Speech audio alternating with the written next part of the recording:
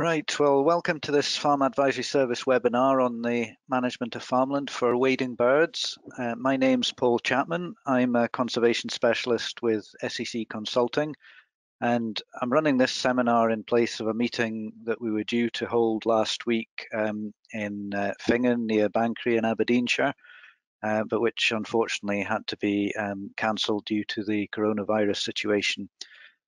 However, I have managed to include some photographs of some of the areas that we would have looked at during that meeting, and I'm grateful to the Fingen Estate for having been willing to host us for that meeting, and allow me to include a few photos in this online webinar.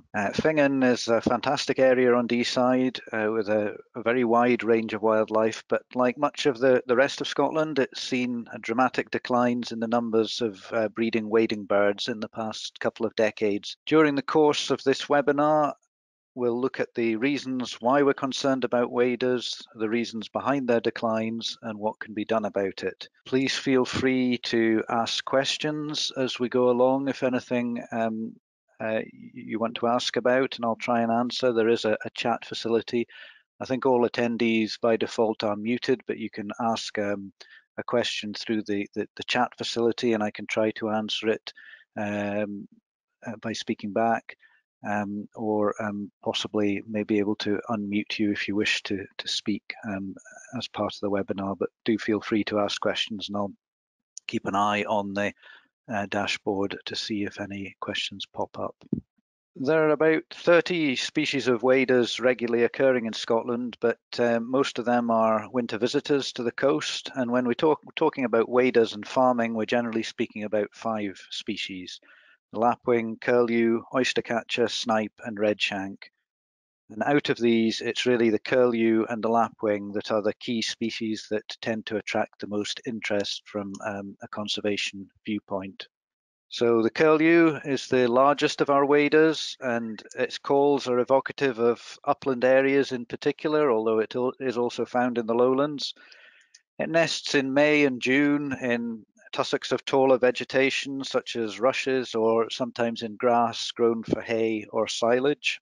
And the curlew has suffered the largest decline of any widespread and common bird species over the past quarter of a century in Scotland. It's declined by about 61% in that time. In Ireland, it's suffered a 96% decline and is almost extinct. So while we're not quite as bad as the situation there, it does show that things can change quite dramatically over relatively short periods of time. The lapwing, or as it's known in many parts of Scotland, the peasy, is a much-loved bird of farmland with its distinctive display flights and calls. It tends to arrive inland from late February and nest on short grass or arable fields, nesting with eggs on the ground in April and chicks generally hatching in May, and often nests in groups, sort of small colonies within fields in areas where it's still common. Over the last quarter of a century, the lapwing population has declined by more than a half. Not quite as bad as the curlew, but still bad enough. And although there are still good numbers in some generally upland areas, in other areas they've more or less disappeared. And the situation on the Fingen Estate, where we were hoping to hold the meeting, there is some data to show, to illustrate this decline. Back in 2006, a survey was carried out of breeding waders throughout the arable areas of the estate, and found 36 nesting territories of lapwings, marked on this aerial photograph by the yellow dots. But only 3 years later, a repeat survey found that those 36 nesting territories had declined to 15. And you could see them shrinking down into certain fields. And then another 4 years down the line, it was down to just 3 pairs remaining in one small area of the estate. And since then, really only 1 or 2 pairs have nested in this area, the same sort of area since. And this sort of local data really brings home the way the national decline has affected these species at a local level. because this pattern will have been repeated in many areas where there isn't any survey data. And as time passes, it's easy for people maybe to forget that those birds were once there and that they've now gone. So people who maybe newly move into an area now might not realize that they were there before. However, it is important to just to note that not all waders species have shown such dramatic declines as the curlew and lapwing. The oystercatcher and redshank have also declined, not perhaps quite as significantly as the curlew and lapwing, but they have declined. But one species, the snipe, has actually increased in population over the past 25 years. And I'll maybe touch on why that may have been in a later slide. It's fluctuated up and down, but pretty much stayed at least stable, and if anything, a slight increase in population level. But for species like the curlew and lapwing, we have to ask, why have they declined? And unfortunately, there's not one easily fixed reason that we can just go to and sort the problem out. It's a combination of factors. And in different areas, certain factors may be more important than others, but they're all part of a wider population, and the birds in one area will be dependent on what's going on in the whole population. So even in areas where things are maybe better, if the surrounding areas have declined, it makes those remaining populations more vulnerable.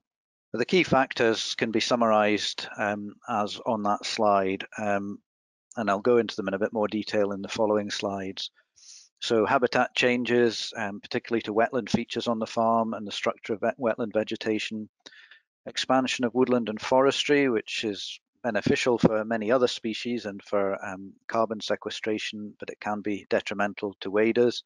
And that's linked to the wider problem of predation, to which ground nesting birds are particularly vulnerable. Nest destruction by agricultural activities has long been identified as a problem, while more recently soil health, and particularly populations of soil invertebrates, the main food of waders, has been recognized as being of increasing importance. So looking at habitat changes first, when you have wet areas like on this slide in fields, it's easy to see that as a problem from an agricultural viewpoint and want to get it back into good condition, maybe do some drainage and get the grass growing better. But for wading birds, even small patches of wet ground like this can be really important feeding areas. Although farmland waders will spend a lot of their time on dry ground, arable fields and hay meadows, silage fields, by their nature they are wetland birds, and even if they don't nest in a wet area like this, they will feed in it, looking for invertebrates, and when their chicks hatch, they'll bring them to places like that from nesting areas that may be even a few hundred meters away. By draining areas like that, the ability of waders in the surrounding area to raise sufficient young to maintain the population can easily be compromised if that was a key area for those species in that particular area. Apart from wetland drainage, deterioration of vegetation structure is probably the other main habitat change that's detrimental to waders. Although occasionally overgrazing may be a problem, in most cases the problem is quite the reverse. It's a lack of grazing in wetland areas, leading to growth of tall, dense vegetation of rushes and similar vegetation. Areas that are maybe too difficult to drain often will just get fenced off or left and abandoned and forgotten about, or at least very rarely grazed, and end up in this sort of condition. There's no harm in having areas like this. They are good for things like snipe. The wetland area in that photograph is used every year by breeding snipe. And it's also important for other wetland birds and also for wetland plants. But if all the wetland areas on the farm are like this, then there'll be very little value to species like lapwing and curlew, which prefer much more open vegetation. A mosaic of short grass interspersed with tussocks of grass or rush for cover, looking like this habitat in the slide here, is really the ideal vegetation for the widest range of wader species. So curlew, snipe, redshank will tend to nest in the taller, more tussocky areas where they can hide away and keep their nests concealed, while lapwings and oystercatchers prefer to nest in the shorter grass, where they have a good all-round view of any approaching danger, predators and so on. Another thing that could possibly be classed under deterioration of vegetation structure, I suppose, in its broadest term, is the loss of arable cropping from many livestock farming areas. So lapwings and oystercatchers in particular show a very strong preference for cultivated land in the springtime when they're choosing their nest sites. They like the bare ground to nest in, again, so they can see dangers approaching from all round. So spring cultivated crops in particular are the key thing. Winter crops, not so good, because by the time these birds are nesting, the vegetation will already be quite tall and won't give them that all-round view. So having nested maybe in a spring barley field or something similar like that, when the chicks of the lapwing or the oystercatcher hatch, if there's some nearby pasture with wet areas, then the adults will take the chicks to those areas, and that provides really an ideal landscape for these species. So they really benefit from the kind of traditional farming, sort of diverse mixture of cropped land and pasture and wet areas, which has tended to become less common in recent years as farming tend to specialize towards more grass-based systems or all cropped systems, but the sort of the mixed systems that maintain a bit of everything have become less common, and certainly for birds like the lapwing, I'm sure that's an important factor in the decline that's happened.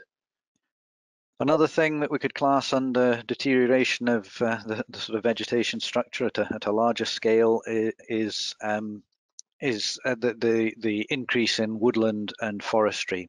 And here we've got to really take a landscape view of the habitat for waders, because they are birds of open farmland and will use several different types of habitat in close proximity, maybe some for nesting in, some for feeding in.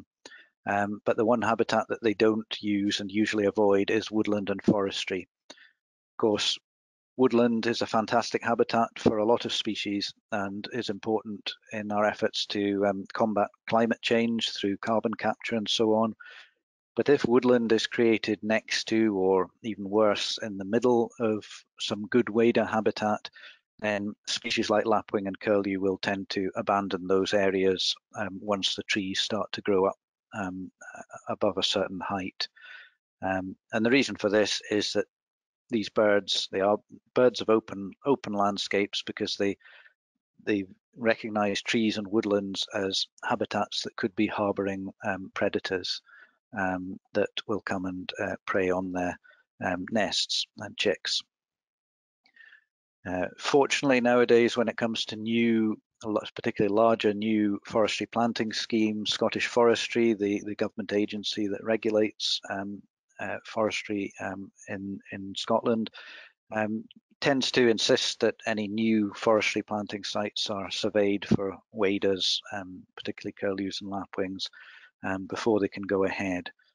But perhaps could make the case that we need maybe more strategic approach and identify where the important wader areas are up front, so that we can form a sort of framework for where tree planting is going to be beneficial and not have these potentially detrimental effects on some of the most important areas for waders before it gets to this stage of individual proposals.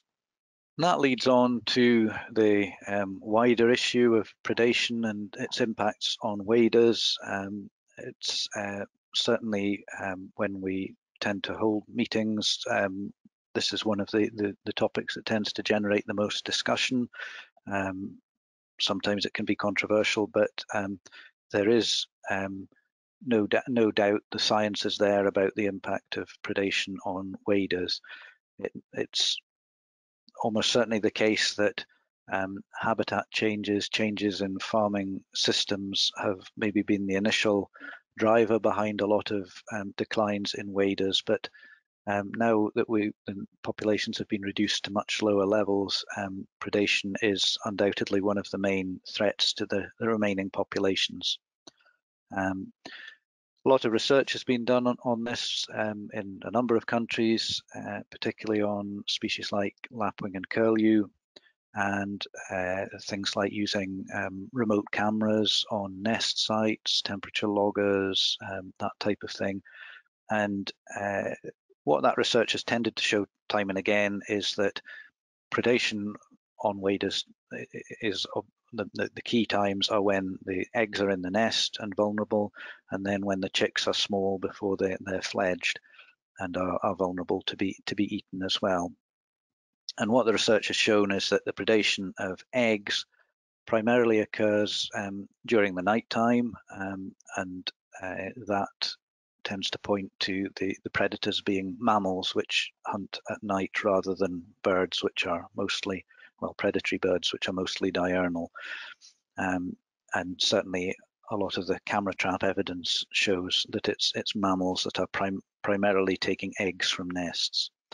And the fox is generally the main threat in most situations, in most areas. Once those eggs that have survived hatch, then there's a range of predators that can prey on them, both nocturnal and diurnal. It's a bit more difficult to do the research once the eggs have hatched, because the young are immediately mobile and moving around and not necessarily easy to follow. But there's no doubt there's a range of mammal and bird predators as well, things like crows, particularly important predators on wader chicks in many areas. Of course, there is also the issue of protected predators. It's not just the less well-protected predators that prey on waders, but other ones do as well. We don't always know the full extent of this. Certainly, as I say, the research has tended to usually point to foxes and crows as the main culprits, as it were. But there's no doubt that protected birds of prey, buzzards and kites, will opportunistically take chicks if they spot them in amongst the grass. A lot of areas, there's a lot of discussion about what impact badgers may have on ground nesting birds.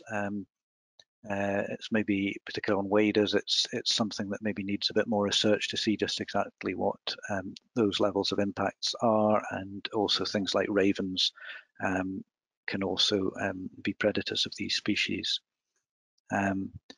And obviously it's more difficult to, whereas with foxes and crows you can carry out predator control legally, with these species it's more difficult if there are impacts there. However, I would say it is quite important to note that waders can tolerate a certain level of predation of eggs and chicks. Lapwings and curlews are relatively long-lived birds, maybe live 20 years or something like that, and they lay typically 4 eggs each year. But for a long-lived bird like that, most of those species need to in terms of what they need to survive each year to replace the adults that are lost, it's about 0.6 fledged chicks per pair each year on average. So if a typical pair of lapwings or curlews lays 4 eggs a year, 85% of those could be lost at the egg or chick stage without necessarily leading to population decline. But leaving that 0.6 per pair that's needed to keep the population stable. The problem is, of course, that in many cases nowadays the predation levels are higher than that, so they are contributing to the declines. So as well as predation, wader nests are also vulnerable to destruction by agricultural activities. So various activities can have this effect on them. Trampling by livestock can be an issue, particularly where the livestock are at high densities. Destruction during cultivation, rolling and mowing operations can all have an impact. Over recent decades, of course, tractors have tended to become larger and faster, and the cabs are maybe higher off the ground, more isolated from the surrounding environment a bit. In many cases, farmers are having to use outside contractors, to come in and do many of the operations.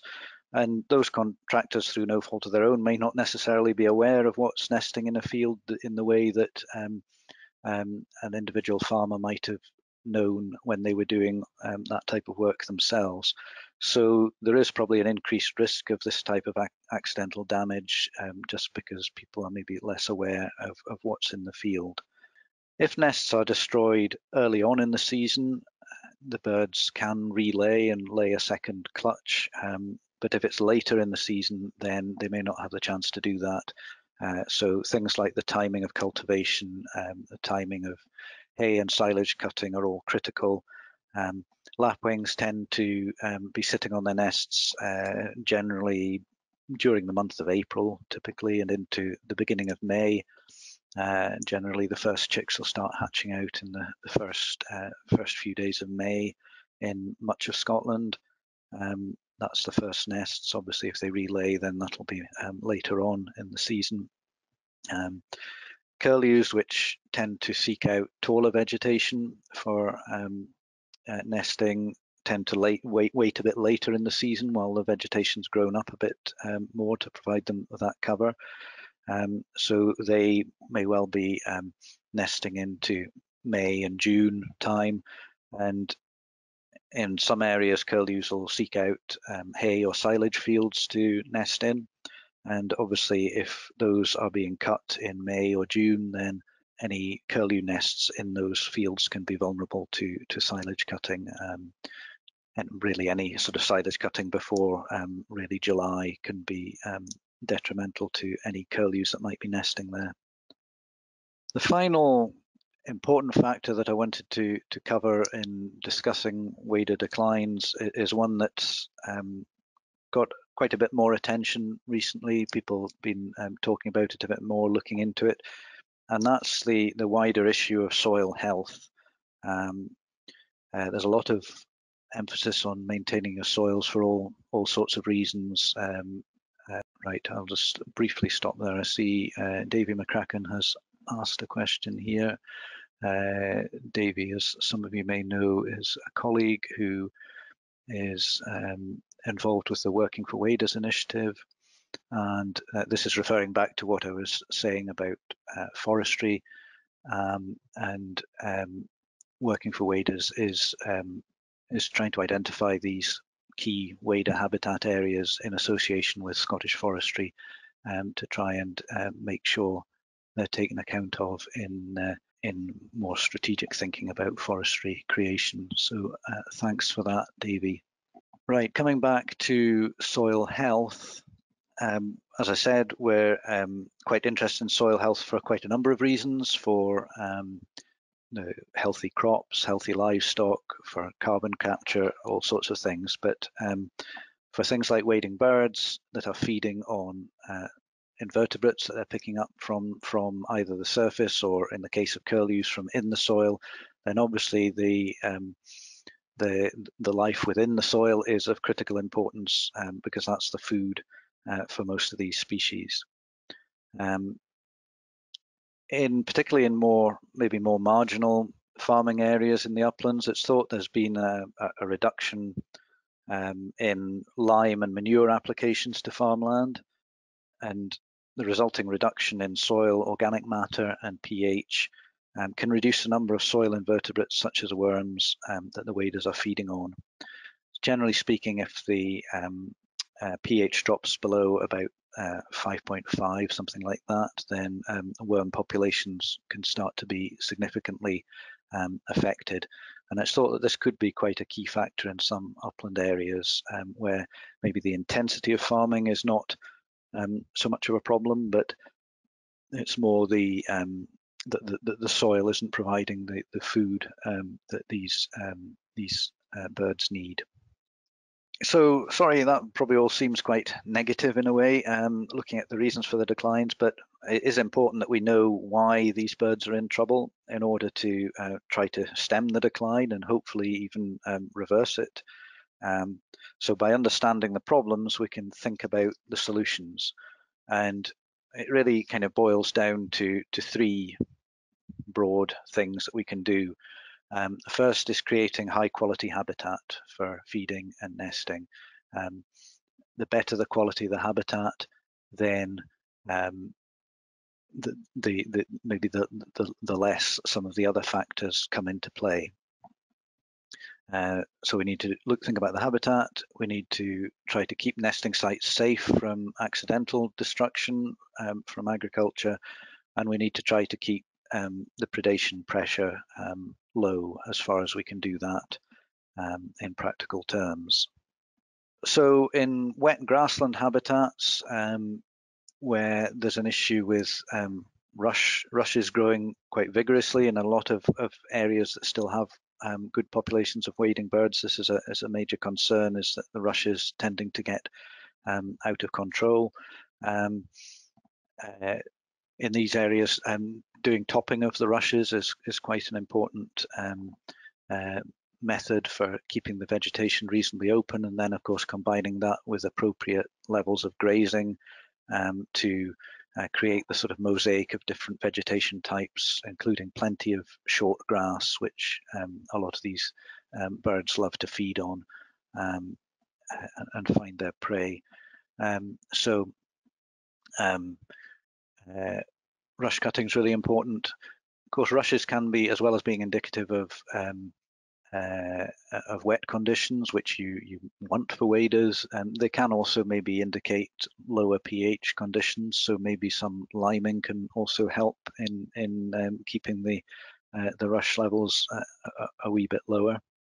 By getting the grazing levels right, the ground needs to be grazed reasonably well to keep the vegetation short, and things like kind of hoof prints and things in wet ground, it might not look like very much, but these sorts of areas can provide little areas of shelter for small chicks to hide in, protect them from the weather, which is one thing we maybe haven't spoken about and which may also be a critical factor, is climate and weather, wet conditions when the chicks hatch, windy conditions, cold. But these things like little hoof prints from grazing livestock create little niches where these birds can shelter and potentially find some shelter from predators as well. But of course, it's important particularly during the egg period when the birds are sitting on the nests, it's important to keep the stocking rate low enough that there's not a risk of trampling. And certainly you maybe be wanting to look at less than one livestock unit per hectare during those key periods in April and May. But then again, it is important to have enough grazing at the other times of the year to keep the vegetation under control and not getting too overgrown. Wet areas on the farm, something that we have a certain amount of control over. If you have existing wet areas on the farm, then keeping those to provide your feeding habitat for waders is really important.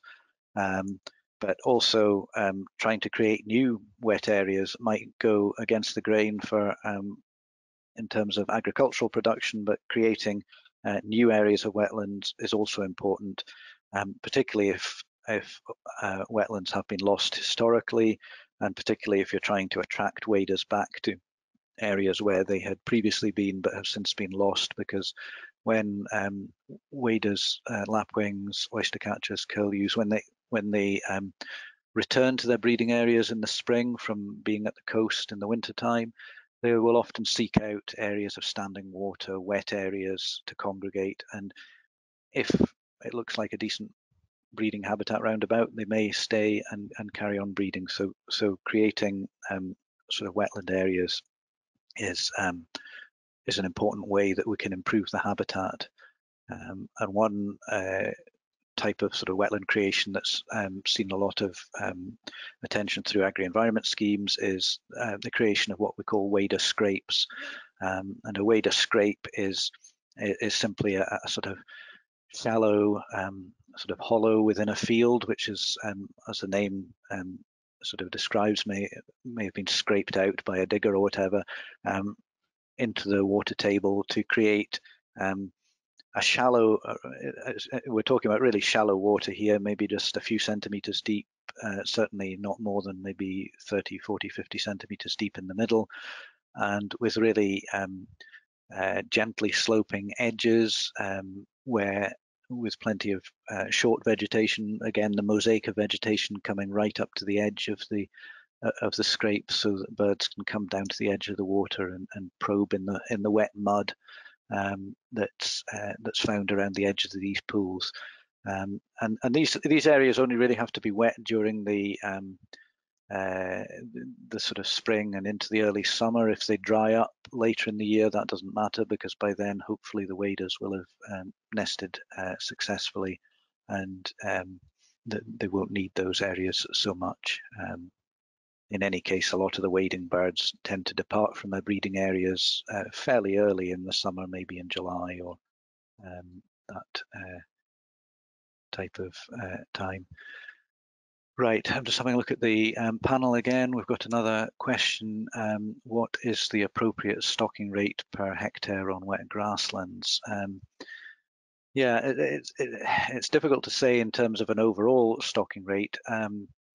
I mean, obviously during the key period, if lapwings or other waders are nesting on the field, you do want to keep it as low as you practically can.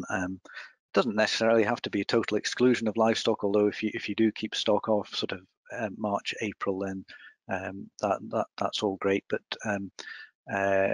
while there is a trampling risk associated with grazing livestock, if it's at a low level of stocking, it shouldn't matter too much. If we're talking about, a couple of sheep a hectare or something like that, the risk's probably pretty low. You probably wouldn't want to go too much higher than that really during that period. But after that, you can graze these areas quite hard. I wouldn't think it was a good idea to immediately turn out.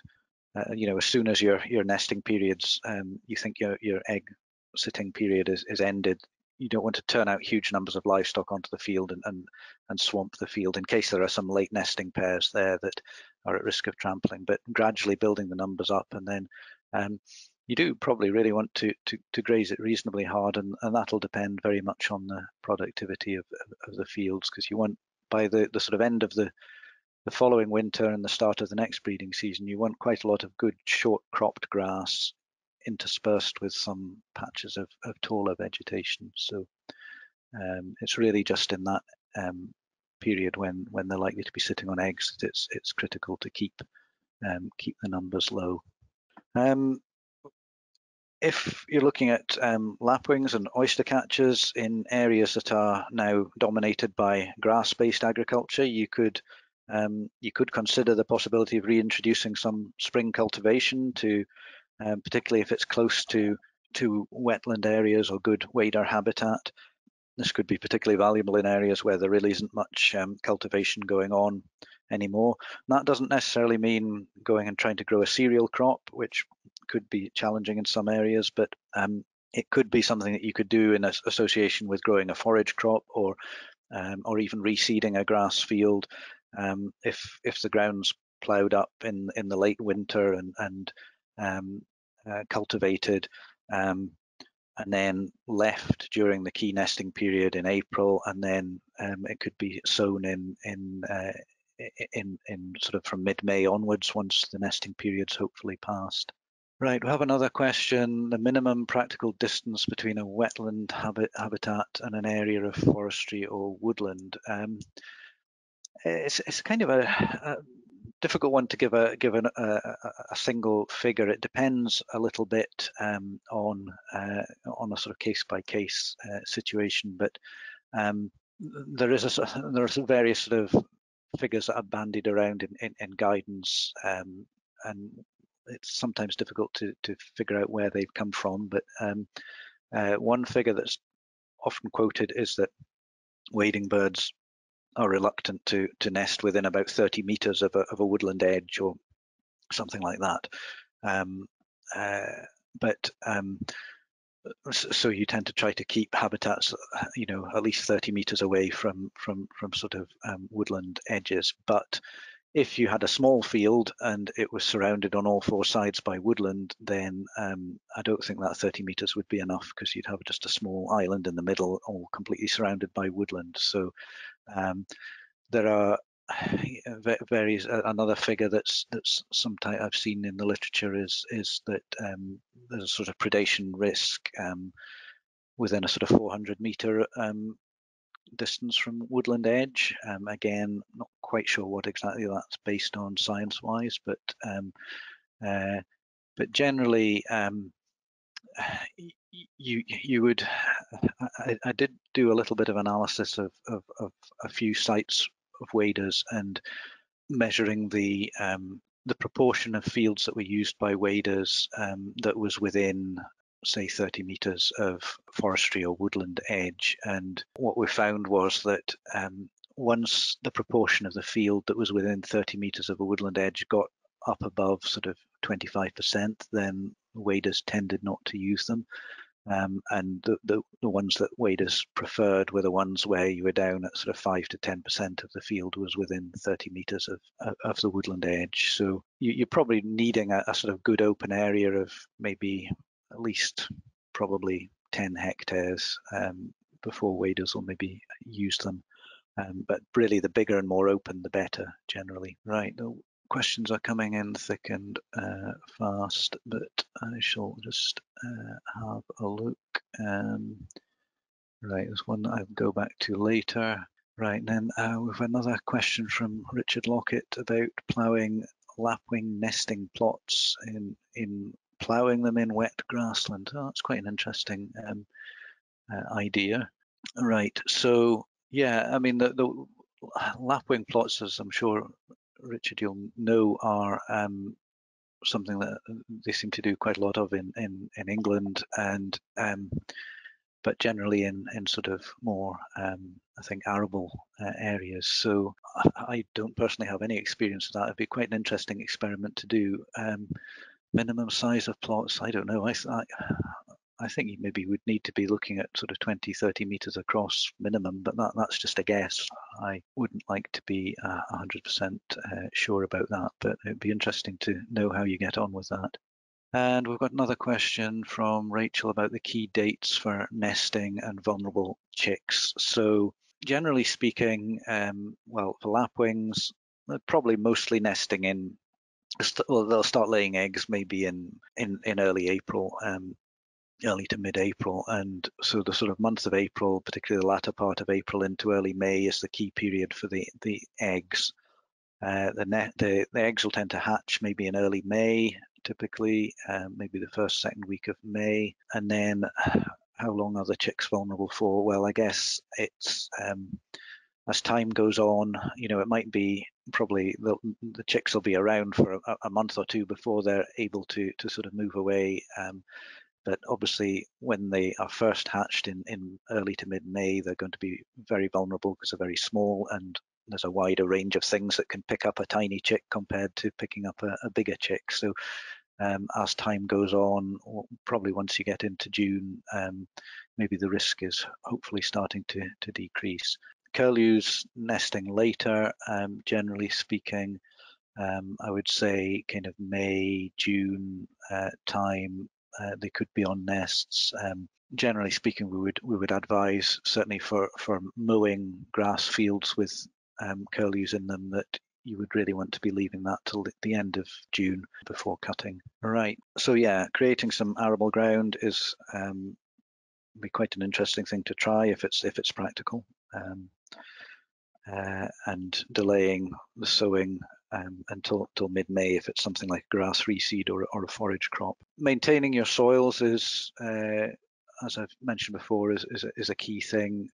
Try get your pH tested of your fields. I've seen a lot of fields being managed for waders that look, habitat-wise, they look really good, and then you think, well, why aren't the waders here? There may be a lot of reasons for that, but one thing I think it would be worth always doing is checking what is the pH, and if the pH is very low, think about liming the field to try and get that up and boost the organic matter, maybe with some farmyard manure if that's available, to try and get those soil invertebrates going. And then finally, of course, predator control is likely to be essential in most cases. Legal control of crows and foxes is the key thing, and doing that in the early spring period, sort of maybe from January, February onwards, so that the predators are not there when the birds are settling into nest, but keeping it going through into sort of May time, so to minimise that impact. It's although predator control may be important for waders, it isn't always that easy to achieve. Obviously, on big estates, sporting estates, then there'll often be gamekeepers there doing that job anyway. So that's dealt with. On a lot of lowland farmland now, there aren't keepers, and farmers are pretty busy doing other things, and they may want to control predators, but they may not have the time to do it, and they may not have the funds to employ someone else to do it. And also, if you're employing someone else to do it, you're taking some responsibility for how they're carrying it out and making sure they're abiding by the law. So it's maybe an easy thing to talk about, predator control, but not necessarily easy to carry out. In the case of, and Davey has asked a question about the intended host estate. They do have a sporting interest. They do a bit of pheasant shooting and some grouse on the hill and things like that. So they do employ a full-time gamekeeper, and there is quite intensive fox control. Quite a large number of foxes, I think, are taken most years, but and that certainly keeps the fox predation low, and also crows.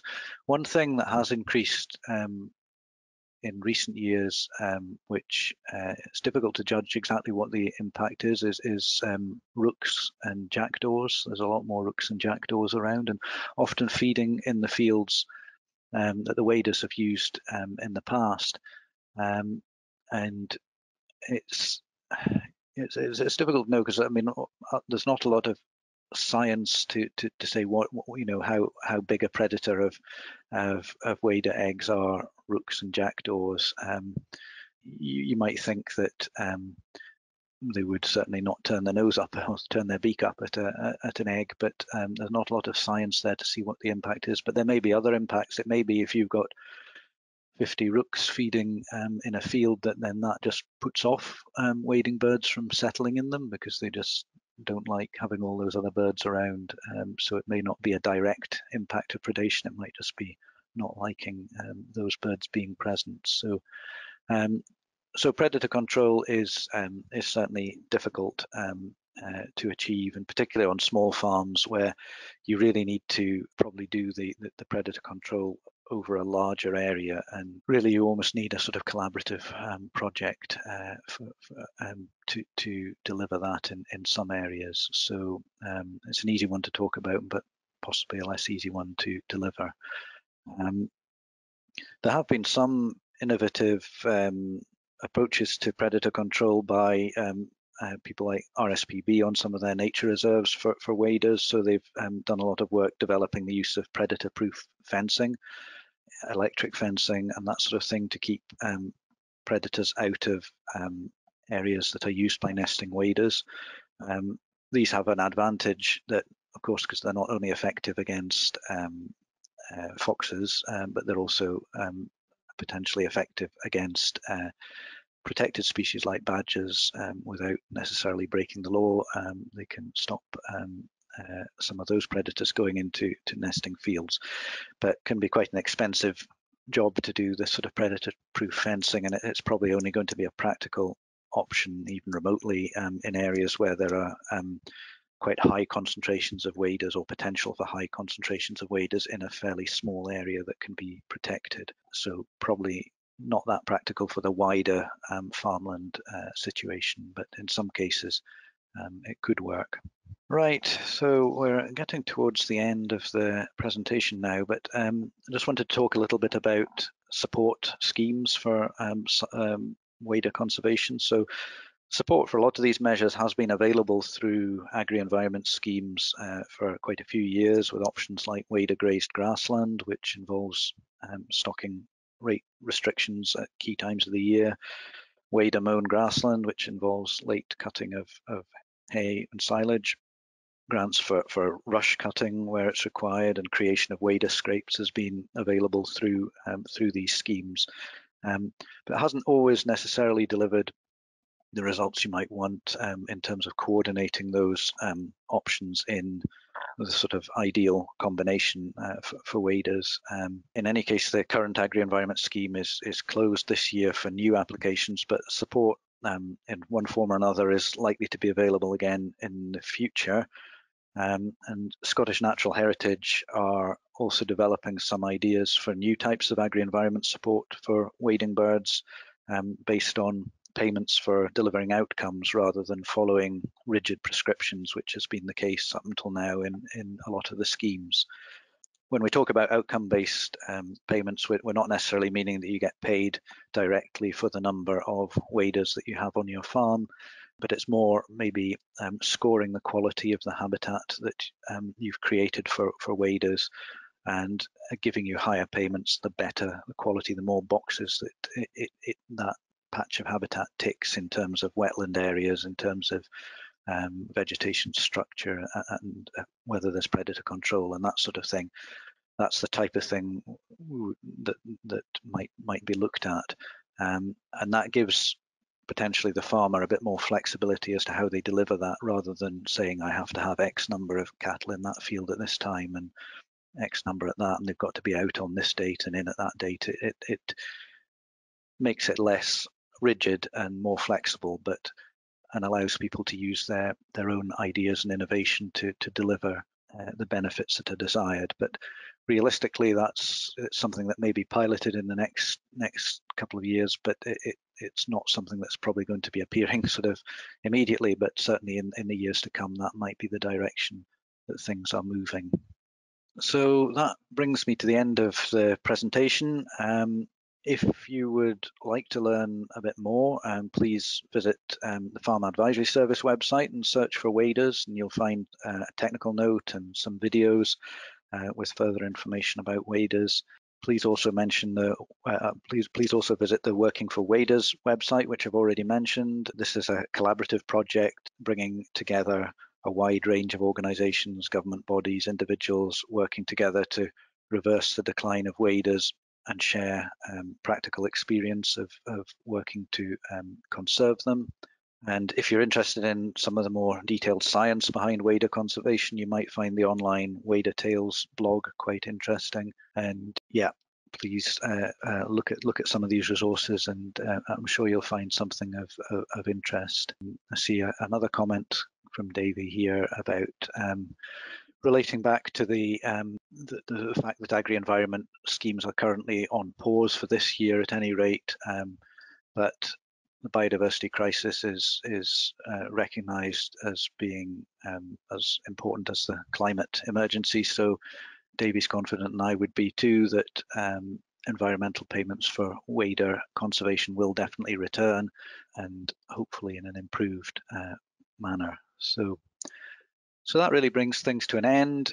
If you have any final questions, please feel free to get in touch through that question function.